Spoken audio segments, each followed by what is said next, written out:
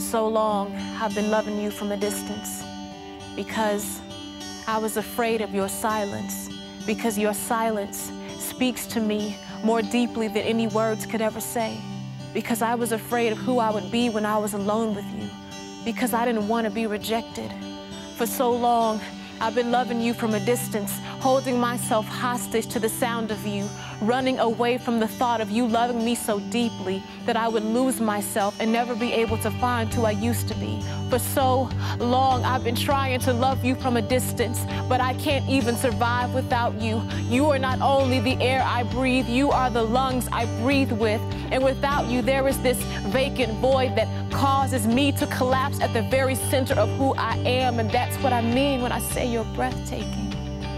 You cared for me with a gentleness that made me want to love you more than I ever thought possible. And I want to give all of my heart to you, even though I have no idea what that feels like. You love me privately, publicly, lonely, lovely, or ugly. And I want to give you the keys to every room in this house I call my heart. And that means nothing is off limits to you.